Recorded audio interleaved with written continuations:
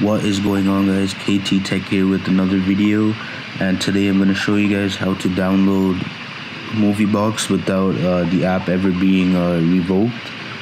And the way that this works is you download this app right from the App Store. So if you guys do want to download this, I would recommend quickly downloading it before Apple does remove it from the App Store.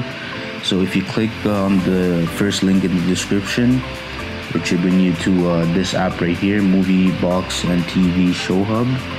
So you just want to download it and then open it. Now this is a different interface than the actual MovieBox that we all know of, but it does work. So you click on movies at the bottom, and you could choose whichever kind of movie you want to watch. Now you do get ads, so you just want to click the no thanks at the bottom,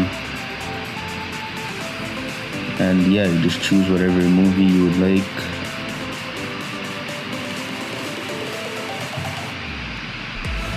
And it would pop up right here, so you just click the play button,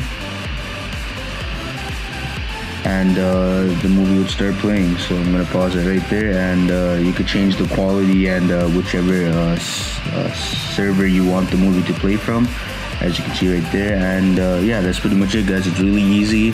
Now quickly download this app before Apple does remove it from the App Store. And if you enjoyed, please leave a like, and if you have any questions, comment down below. Thank you for watching.